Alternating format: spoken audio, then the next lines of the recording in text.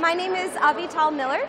I just wrote a book called Healing Happens, Stories of Healing Against All Odds, because over 10 years ago, I was diagnosed with a condition called hypothyroidism.